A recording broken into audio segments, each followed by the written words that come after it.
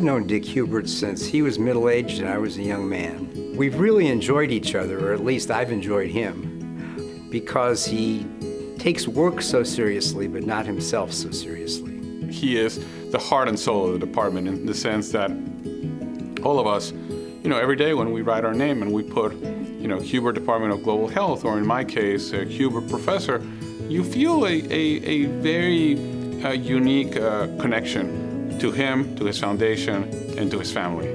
The students aspire to attend there because of the hands-on research, the work with CDC, the work with CARE, and without Dick's contribution, his generosity, this would not be possible. Dick Hubert and the Hubert Foundation have transformed global health at Emory. It began in 1997 when he supported 25 graduate students overseas to work on projects. Global health came to me by virtue of the fact that a family foundation was established by our family, particularly my mother and father, to do work in the global area for people who were starving, hungry, famished. Much of what he has done probably comes from the Good Samaritan story of not passing by someone in need. But when you hear the Good Samaritan story, and people always end up, who is your neighbor? It ends up that the answer is people of a different religion or of a different country or of a different culture.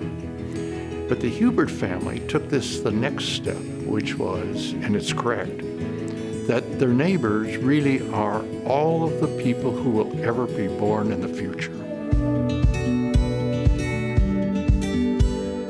The Hubert Department of Global Health now is recognized as one of the premiers, if not the premier department of global health in the United States among academic institutions. And this is in great part because of the support that the Hubert Foundation gave to the department. If you take Christian values into account at all, they are to heal the sick and feed the hungry and starving. My mission statement was not restricted to any group or specific kind of people. The work has been transformative at Emory and transformative throughout the world. Dick is truly a global citizen. When we went to North Korea is when we best discovered that we could, in our little niche, do a lot of good.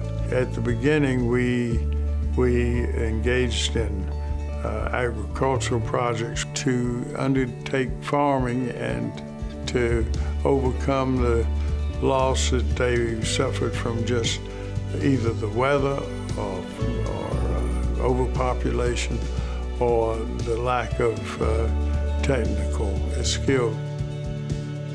Mr. Hubert and his family and his trust fund have been the biggest contributors to global health at Emory. This has provided support for students, but it's provided support for faculty.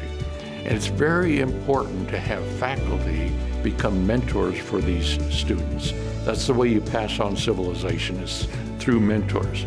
From the very beginning, it was evident that Dick Hubert was a man who believed in the humanity of everyone, believed that all people could contribute and would contribute if they were given the opportunity. Dick's most important contribution is the global health area, that he has changed the landscape at Emory. What Emory has provided for me, I couldn't find anywhere else, I don't believe, in the world, and that is the resources and ability and commitment of other people with the same goals consistent with our mission statement.